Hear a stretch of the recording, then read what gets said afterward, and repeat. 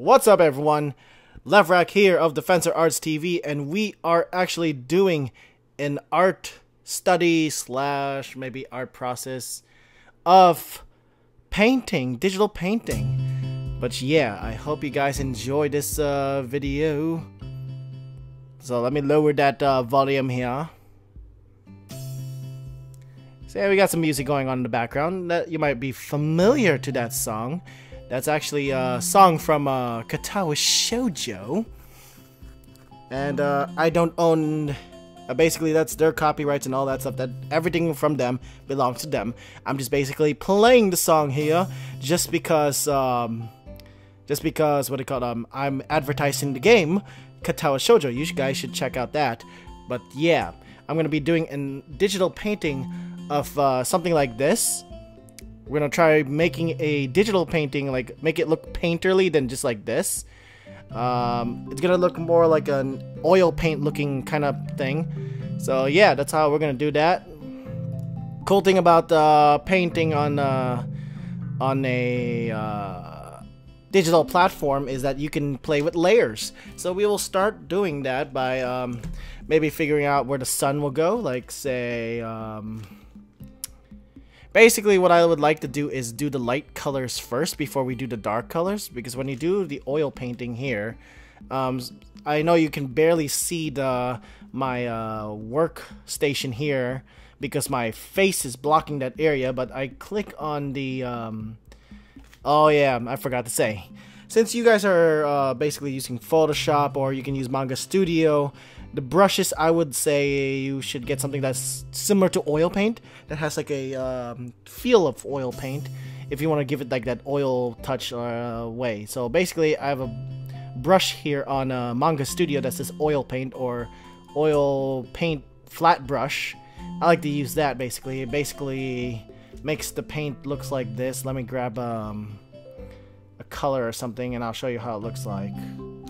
Basically, the brush will look like this or something. It looks very painterly like. So I'll undo that, Command Z to undo, or Control Z to undo on a PC. So yeah, basically we do that. We will start out making the brightest area, which is the sun from the image. If you guys forgot what image I'm doing, I'm gonna try to make this painterly. I'm not gonna do the whole image. I might crop it a bit so you guys will see a certain scene or something. Like I'll put the sun. Let's say will be like the focal point will be around. I guess we'll put the sun around here. This is basically we're gonna do the sun like that. We'll just draw a circle-ish color. Maybe I should have made the sun a little more brighter, a lighter color of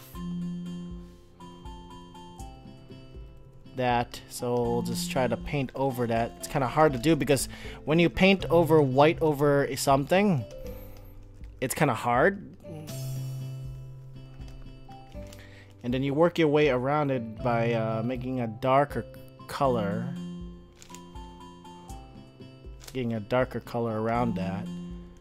Not too dark, but maybe something like this. And you get that kind of like brush tone. Usually I like to start with the backgrounds first before we actually do anything. But usually when you do painting, like just free hand-drawn painting, you just wing the whole thing in a way. It's a little different than the actual painting in general. Usually when you actually paint it, you alla prima it, or like set the drawing base. So that's how you do the stuff in the first thing. I mean, maybe in the next video I'll show you guys how to do the setup of a painting before you actually set that up. Let me blend these guys together, since we're doing a painting, so painting needs a blend together. We'll use we press the J button to blend it for Manga Studio. As for the Photoshop, you basically use a kind of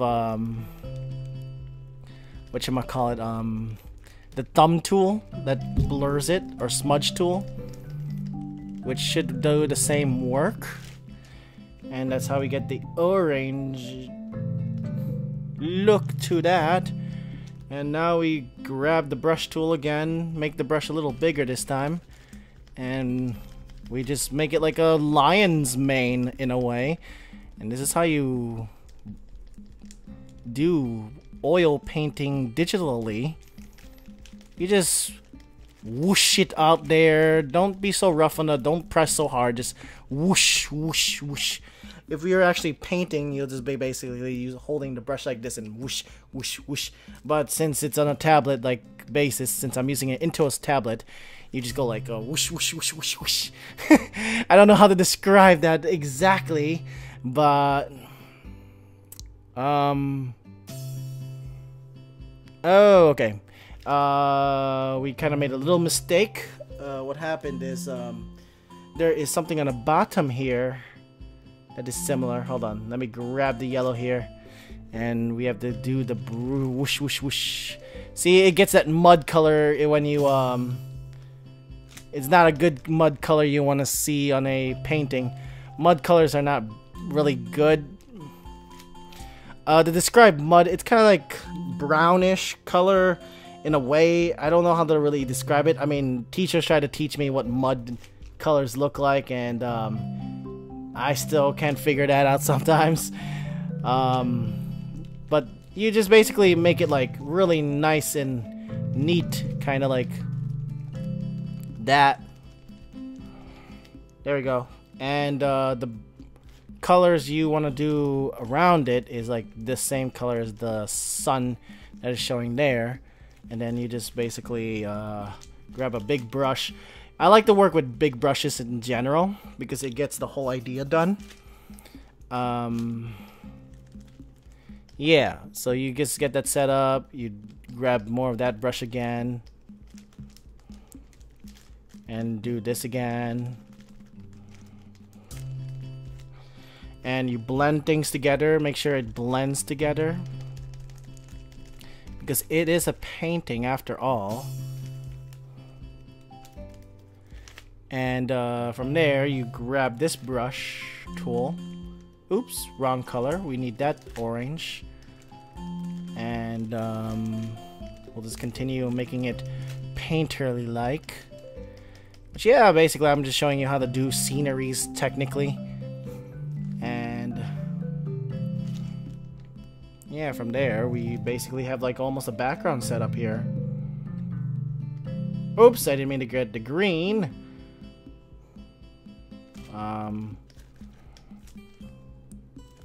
That's not the color I want. I want it more like an orange red.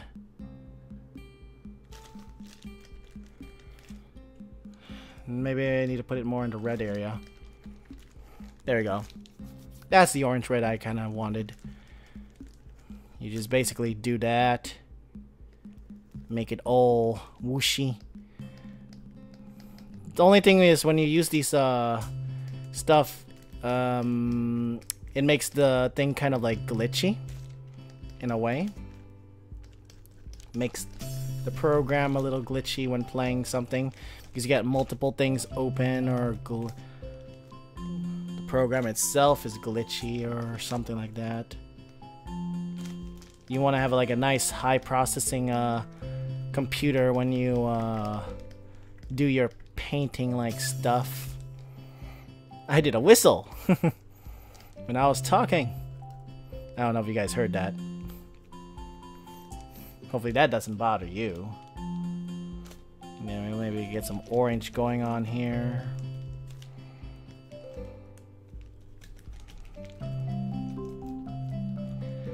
And this is basically just make the sky look very skyish.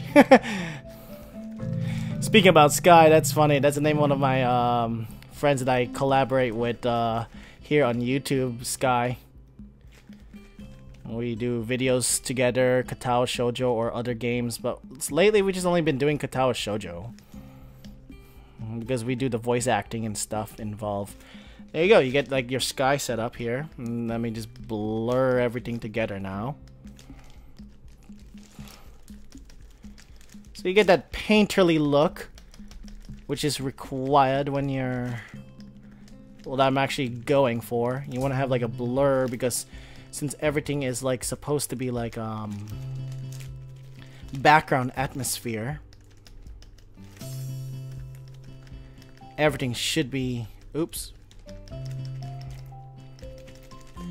going out like that, and then this going out like this.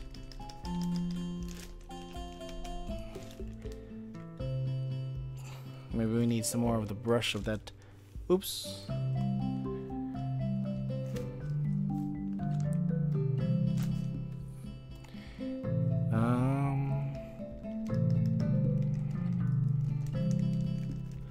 There we go. Get that nice tone going on there. And then you get the white. Let me get some more of that white, because it's needed.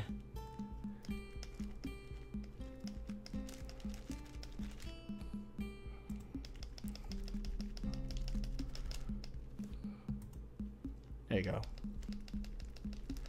Give it that tone. Make it look like it's there. And usually sun is usually white because it's burning hot. Hold on, let me make that brush smaller so I can get that nice exploding look gray effect. And then decrease the blending tool. And there we go. We got the sun. Burning hot red in the sky. Alright, so we got that set up. We got all that set up on the sky and atmosphere. Usually I would like to get the, since it's like layers, since we're doing layers, I mean, sorry, I'm getting tongue twister. We call this background. Oh, we can capitalize. No, we'll just lowercase. Background. This one's gonna be the midground, which is the that thing, the green hilly stuff. So we'll call this midground.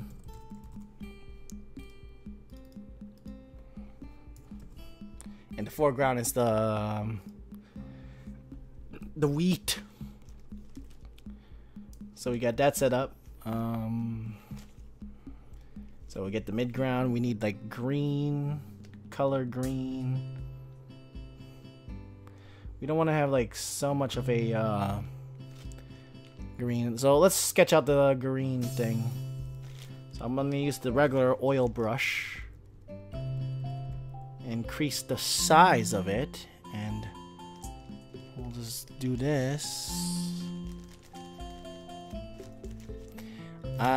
We might need to make it a little smaller, but we get the idea. We're sketching out the idea of the landscape, so we just color that in.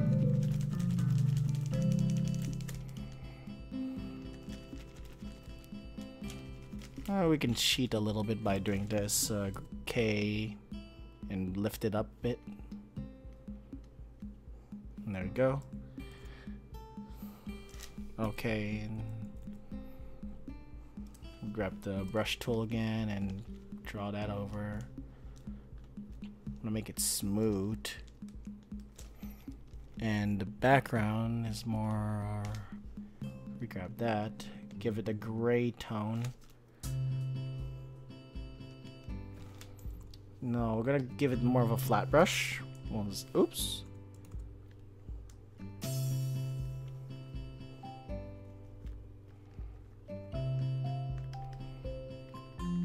And no, we're gonna actually give it more of an orange look and raise that a bit. And there we go, we got the flat brush set up.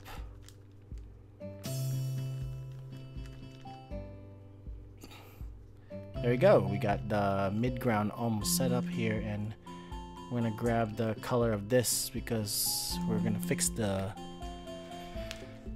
the ground here. And then since it has a shadow, make this a little dark. And there's a tree there. Oops. I keep accidentally drawing something there when there's nothing there. We'll just draw a tree right there. We're not really exactly copying exactly, but we're trying to get the idea of like originality here. And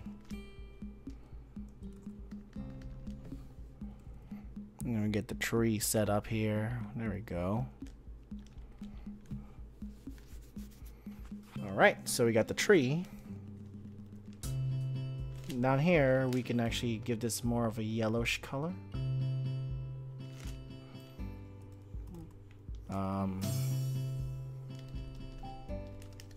We're gonna make that a little yellowish and give more of effect of a green tone, and then we're gonna try to make this a little dark.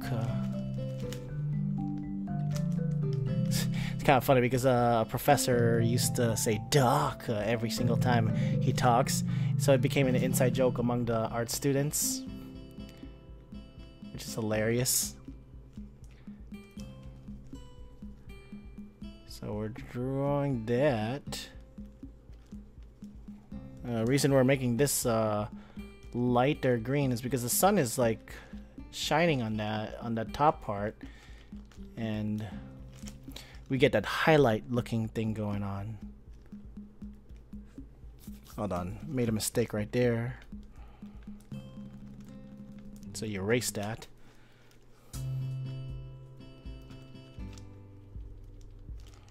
So you get that set up, and then you grab the same color here, but we need it in a darker tone because the ground gets darker here.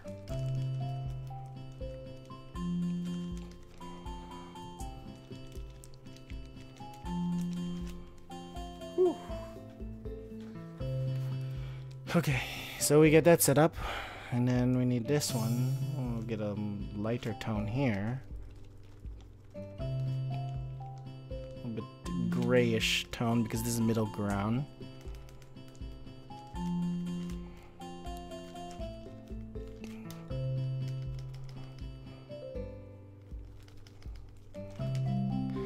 And we're looking at the image too at the same time, aside from like looking at the, so we get the idea of like what we're doing here. And then we get this set up. There's like something here. Yeah, it's good to start off with some images before you actually draw the thing out, because you don't want to be confused why this certain thing looks like that.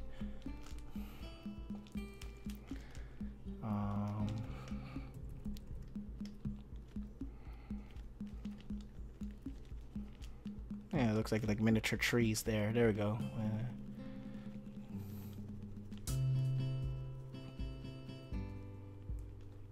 And there we go. You got that set up. And now we have to do the tree that goes up there. So we're gonna grab the color of this, and we're gonna make this a little darker. It's not exactly like how the picture is, but we're gonna try to put the tree like in this area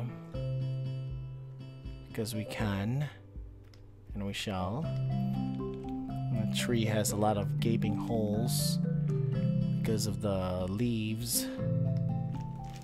So I'm gonna make my brush a little smaller, and we're gonna continue doing the background stuff. It's been a long time since I did a lot of background stuff, arts. Maybe I might do more back into the oil paintings and stuff. Get the hang of it again.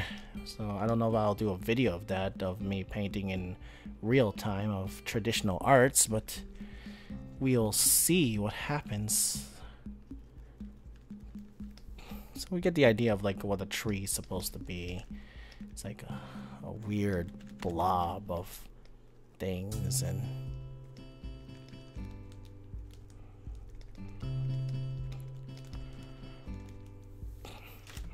so you get the idea of like that. Usually I don't like to zoom into my artwork of this because you want to like see how it is in the whole. You do the zooming in later when you want to do more details and stuff, but that's not the whole idea what I'm doing right here, right now. We'll grab this and make a dark tone of shadow.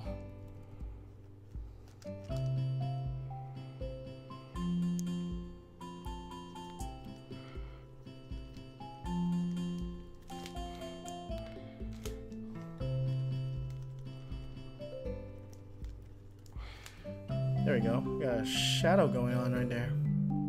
So you got the whole idea of the background. Let me fix that part up there. There we go. And then we'll just blend that. And there we go.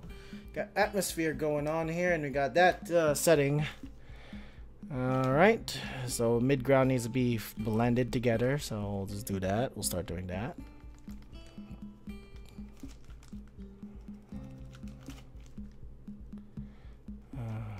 There's some areas that needs to be blended. No, that doesn't need to be blended.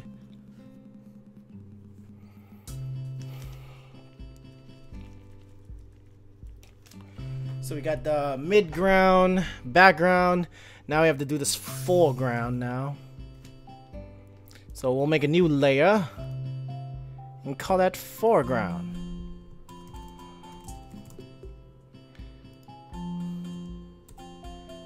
So usually I like to start off with the background, then midground, and then foreground afterwards. So what we see here from the scenery is like a wheat stuff. I didn't exactly copy it exactly if you saw that the tree is on this side and not on this side. I just did it like that because it makes it a little different, but you get the whole idea of like setting it all up here and doing the painterly way. Well, the reason the tree is black is because of the shadows shining on it, like the sun directly on it, and just like shines down that way. It's all direction and lighting, basically. So we're gonna do the foreground. So let me get that set up for a moment. Before I do that, I just want to see what we're doing here. All right. So we got that set up. So we'll do foreground. Foreground is like a little more yellowish color, yellowish color, and then we get the flat brush, and we'll just do this. A ton of like this. There's a lot of things that we could do with the foreground. We can just like... This is the toughest part because since we're just doing it like in a painterly way, it takes time to do these strokes. And you have to do these strokes in real time. Real life, I mean. We didn't need to do it traditionally. This is how you actually set it up. You do the strokes and take the time to actually do them, which sounds like a pain, but it'll be worth it in the end. And yeah, we get the stroke set up there. You have to mix and match the strokes because it's wheat. They go in different directions. And grass goes in many directions and forms and sizes. You change the brush here and you can get more of a different kind of stroke going on here. It makes it look like I'm like writing a something here. Then you get like that stroke, that stroke, that stroke. Yeah, sorry if I don't sound so exciting as like how my other videos are. But it's artwork. You need to actually concentrate and focus on the aesthetic and stuff. Okay, so we can change the color of my wheat now and increase the brush size.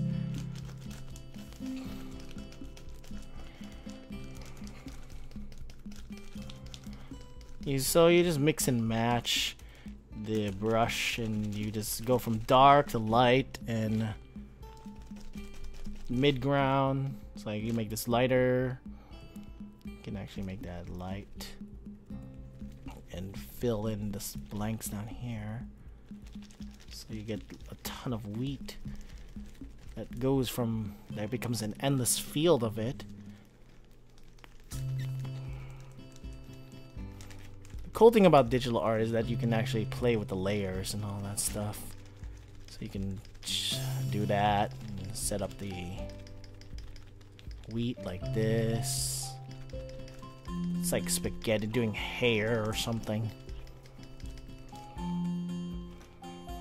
And you just mix and match with the dark ones.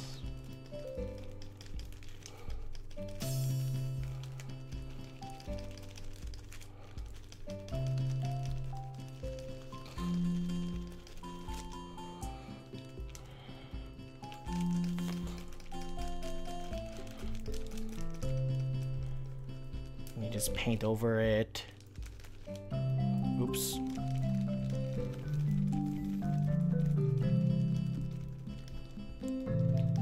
Maybe the smart thing was if you guys did the little back layer first, then you work your way upwards, then it would have been a little easier to fix.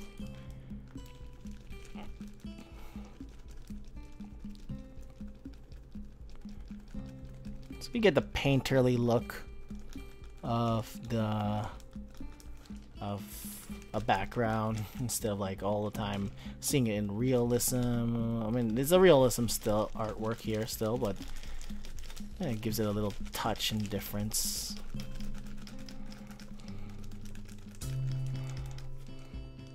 And from here you can actually use the actual color again. You can mix and match with the color here. You can just like do this color since it's up close now. When it's up close, I guess the focus, you would say the focus would be on the foreground, because that should be the most detailed looking image out of all these here.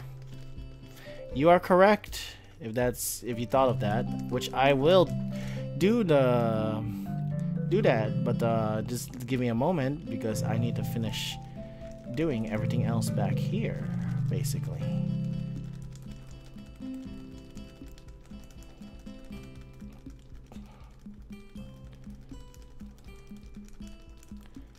I basically have to set up this stuff first before we can do other things like that. So we get like a prairie ground of grass right there.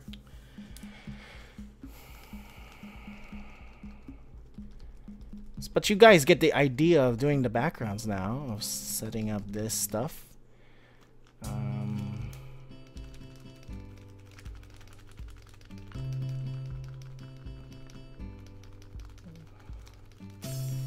And now we just got that there. I was quiet for a moment because I was just trying to finish this up as quickly as possible.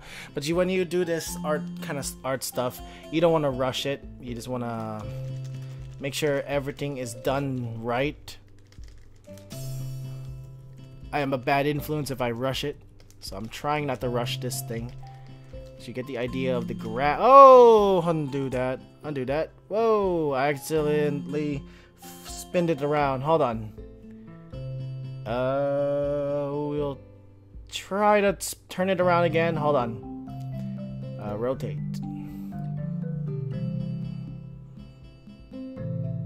There we go. I did not mean to do that.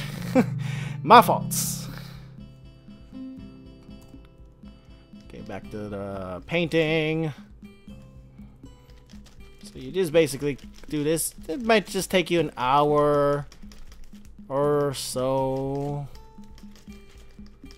or less than that. It could be less, I don't know. Depends on which painting you're trying to do. And we'll choose white. I guess white.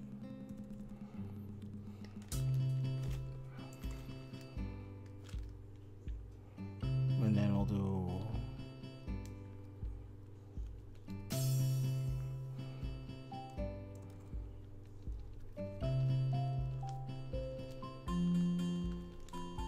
yeah, we'll do white of that. And we see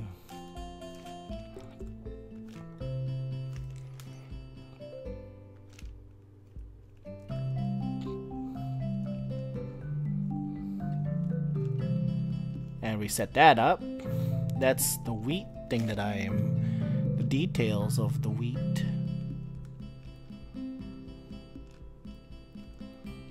And we'll just set that up. And we'll just put that up. There we go. We got the wheat all set up there. And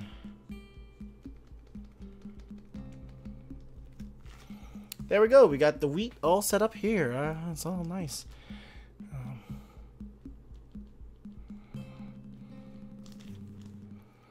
All right. So let me get one more thing set up on this thing.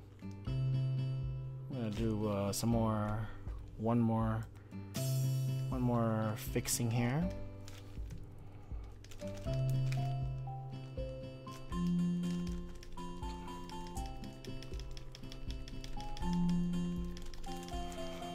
Alright, so we got that scenery all set up right there. So we got the wheat, we got all that. So yeah, when you do the painting, you like to start with the background first, or just like do something neat before you do the epic stuff. I mean, you can stick with the normal colors, a triad color, monochrome. I might explain that later in the future, what those are, and do videos of those, and teach you guys how to do the painterly-like way in a digital artwork. But yeah, that's basically how you do a scenery on Photoshop or Manga Studio. A quick a la prima like setting. You can have it more cartoony looking too, because if you're doing like stuff like if you're trying to do things for whatchamacallit, like similar to Samurai Jack style, you need to have like more cartoon like drawings than just this stuff here. Yeah, that's basically the fields. Yeah, hope you guys enjoyed watching this video of doing an artwork. Yeah, so that's how it looks like, guys. I don't know, you can see the midground, the foreground, midground, background. Yeah, that's basically how it's set up, and that's how you do awesome like stuff. Check out, I mean, try to find brushes out there on the internet. You could find something that can do the painterly like, or you can do brushes that do interesting things. Just play with a lot of the brushes basically, and you can get nice sceneries, things like this. Otherwise, we will see you guys in the next video. So I hope you guys enjoyed this. So leave a like, subscribe to DefensorArtz TV, or you can check out our awesome social medias down below on the links. Yeah, the descriptions down below should have the links to all the social medias down below there.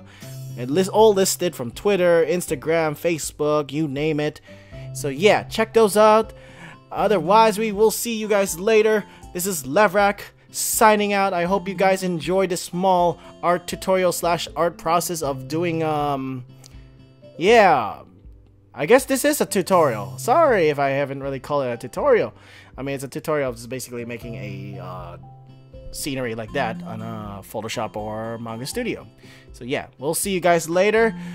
Peace. This is Levrak signing out. I almost forgot to say that. So peace, everyone.